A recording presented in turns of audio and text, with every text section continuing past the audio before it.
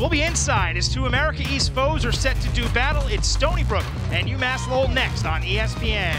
Now look, John, she got a lane to the basket, just unable to finish.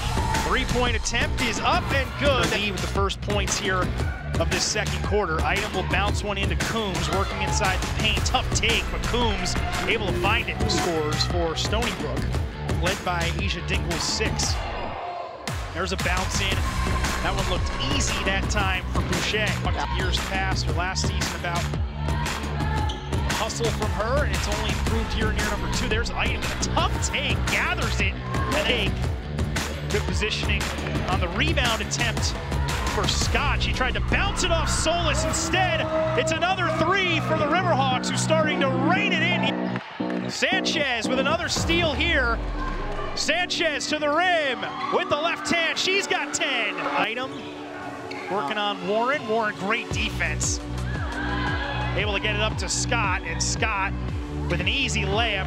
Tool stays in the zone defense. Warren penetrating now, gets a step on Johnson, too short.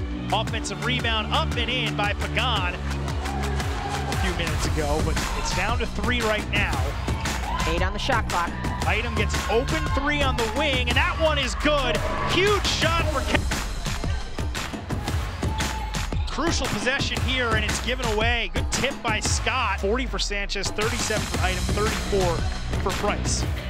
Big possession for Stony Brook, down 5. Warren steps back to a 3, and cans it. Basket right here. Scott inbounds to Wool. It gets tipped. Warren still gets a look for 3.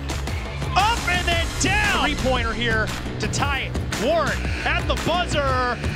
That looked like it might go for just a second, but she's off the mark. And Tom Garrick and this UMass Lowell team have finally knocked off Stony Brook in the Division I era, a 63-60 win.